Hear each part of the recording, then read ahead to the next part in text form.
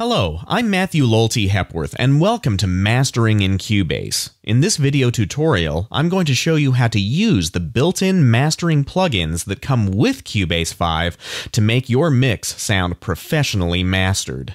I'm going to be showing you the tools such as the multiband compressor, the graphic equalizer, the maximizer, the scope tool, and also the dithering engine. All of these plugins are included in Cubase 5, and when you learn how to use them after watching this video, you're going to be able to make your Cubase projects sound professionally mixed and mastered and compete with anything that you buy on CD, hear on the radio, or purchase at an online music store.